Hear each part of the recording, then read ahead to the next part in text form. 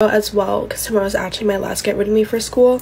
And like I have to print stuff before I leave, so I can't even just like go when I'm done getting ready. So I'm just gonna be late to my lab. Like honestly, it is what it is because I need the stuff to print for the capstone. Also, I woke up today and I was like, why can I see? And it's because I fucking fell asleep with my contacts last night. Which is so bad, guys. Don't fall asleep in your contacts. It's really bad for your eyes. But now they're like glued to my eyeball and I can't get them out. Okay, I literally still have to go print like 4 things and I have to type it out still. Did I already say that? I don't even remember.